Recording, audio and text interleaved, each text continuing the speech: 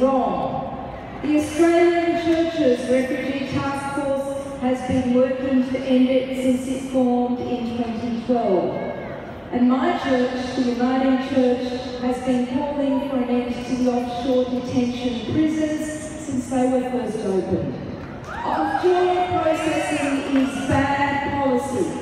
It shatters people's hopes and dreams and it destroys their health.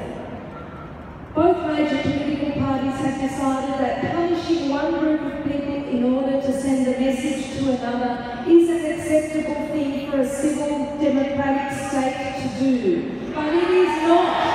It is not acceptable.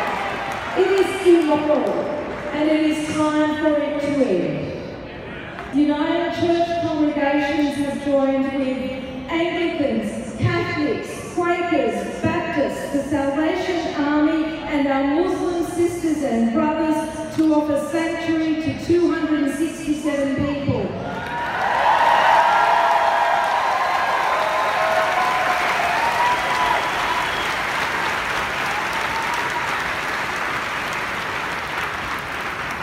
Church people around the country offering sanctuary are willing to engage in acts of civil disobedience, putting themselves on the line in order to say enough is enough.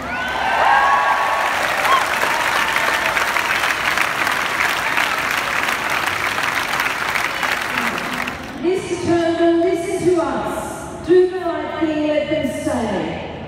For the sake of our nation's future as a decent and civilised country, Mr. Turnbull, do the right thing, let them stay. And most of all, for the sake of those whose